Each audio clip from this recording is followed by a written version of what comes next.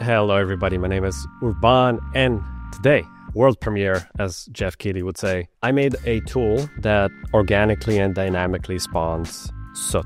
Soot is the black smoke that you're seeing here, and it's being spawned based on incomplete combustion. Essentially, we have oxygen. When that oxygen is depleted by flame and there's not enough heat, we get soot. And this works just like you see in this example. And you can also see how super nicely, when you can really see this, like when it's happening, when flame gets depleted, that's when soot gets spawned. And then we can also control how fast we erode the soot layer, and we can erode it by flame, by temperature, or if oxygen gets reintroduced into the sim, that will also remove soot if we want to. So this is the system. It's called Soot or Die. So if I see another explosion or fire or anything without black smoke, be warned.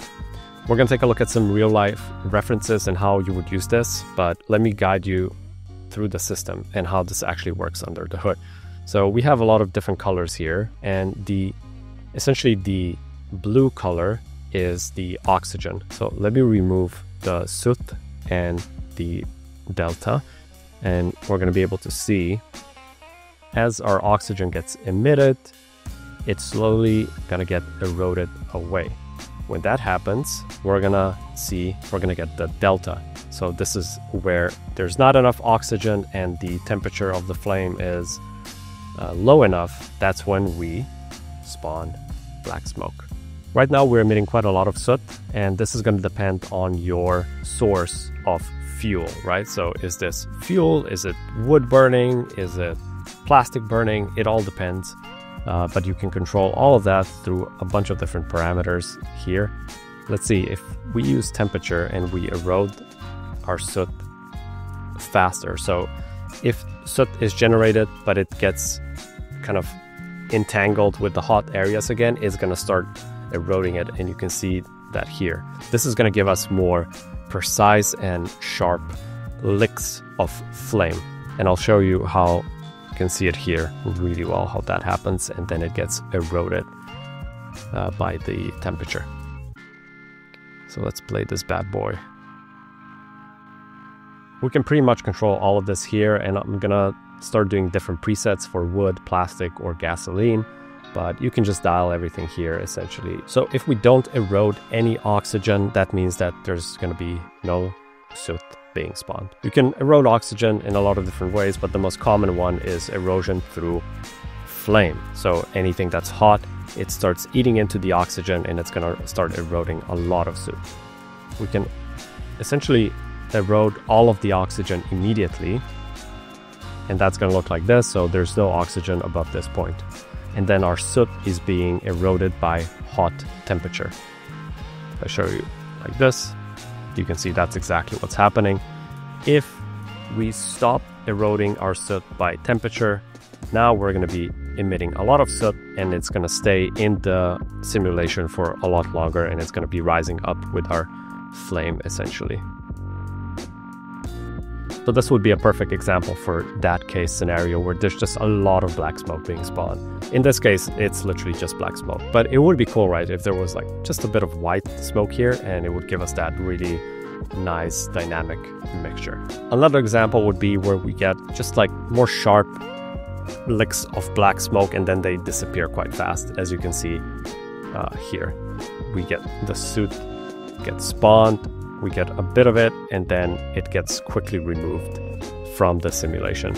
And that would look something like this in real life. So we have this example here. There's going to be a big explosion that happens. Bam, bam, bam. There's a lot of soot that's appearing here.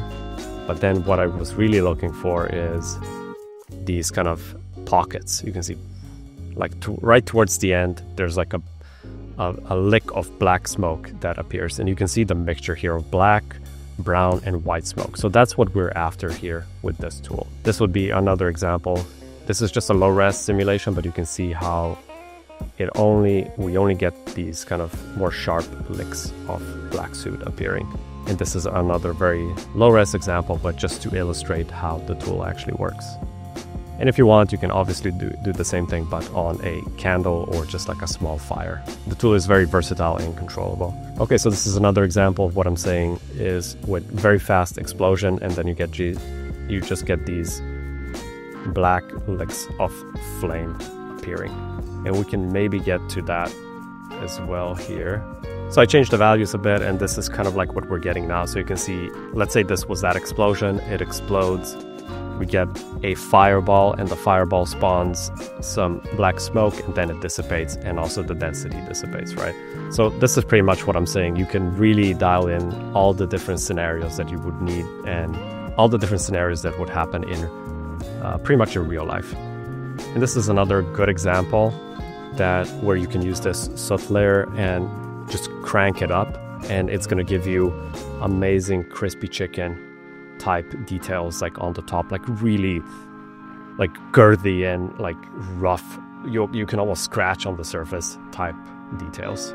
So while we have this, I'm gonna apply back the black soot on top, and we're gonna start seeing that we're gonna get closer and closer to a reference. But what I'll do here is I'll really punch this, like, so it's super crispy. So because the black soot is on top, we're gonna start getting into this area here, and because we're doing it separately, we have more control.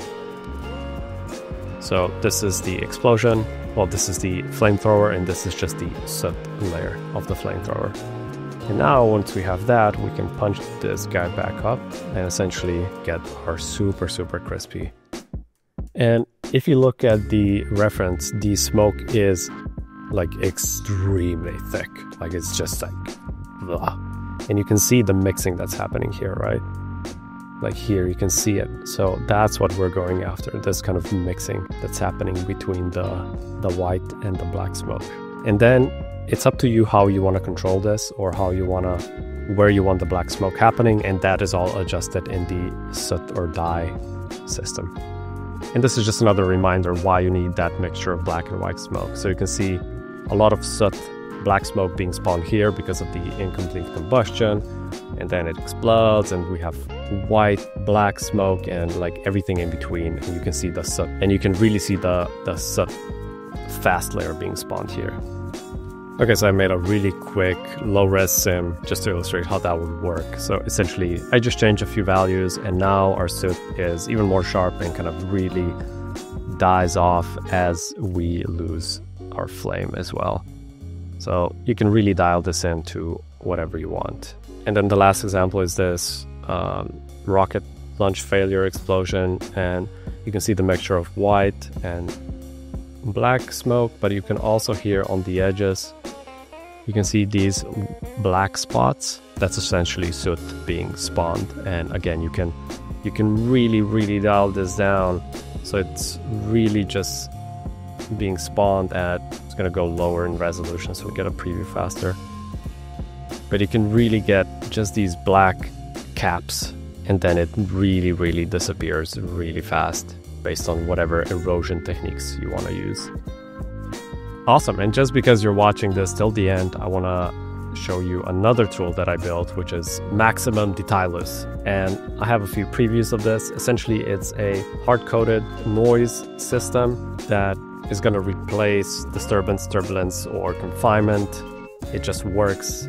It's super easy to use. It's just one node, and essentially this is without the node, this is with Maximus Detailus, and it's going to give you very organic, natural looking breakups, and it's super easy to use, and it's extremely fast.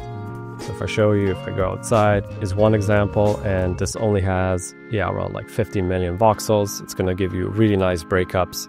And if you want to go super high res, I made one that's 50 million. You can see extreme details in the wispy areas, and it's going to be breaking up your leading shapes into as much detail as you want it, but still keeping it quite natural, so you don't get ugly noise, or so you don't overdo the noise on your smoke sims.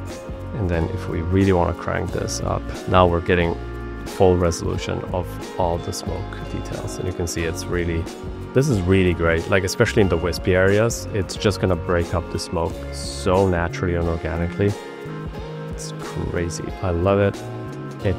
It's just gonna work. It's easy to use and it's super fast because it's just only one node and it's not creating any new fields. Super optimized. You can get all of this, both tools, the Soot or Die and Maximus Detailus, in the Ultimate Explosions workshop for free. I'll see you on the inside.